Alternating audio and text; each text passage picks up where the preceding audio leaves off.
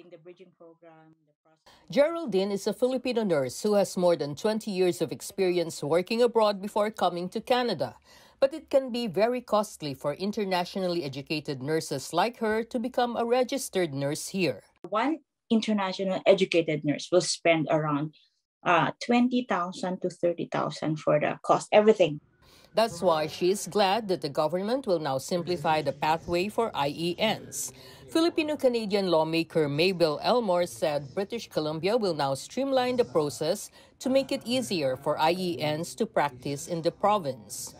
We've taken a number of steps to streamline the regulatory assessment. It's quite complicated to remove financial barriers by providing bursaries, also to add personal supports to help internationally educated nurses navigate through the system.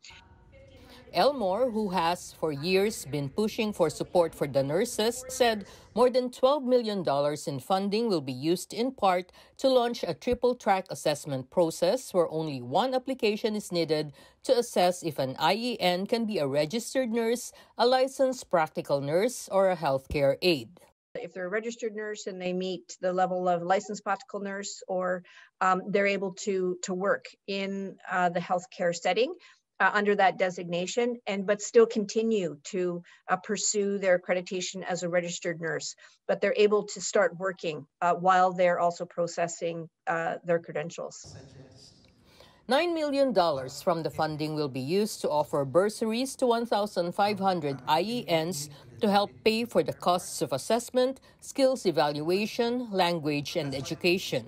Elmore said IENs can apply for these bursaries, which range from $1,500 to $16,000 through Health Match BC starting next month. The province will also get nursing navigators to guide IENs on the processes, help them get jobs, and answer their questions. I'm really happy with this program and hope that we can see many IENs availing and moving through the system more quickly.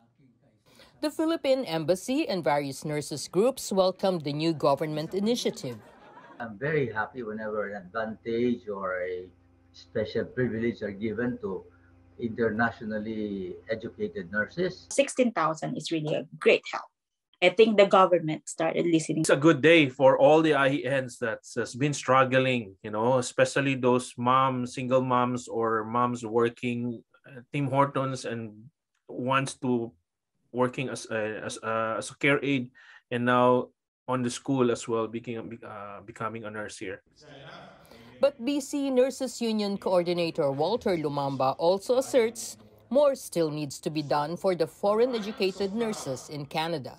We'll still continue advocacy because until these nurses will work with us in the floor, we're still not content because we need nurses, really.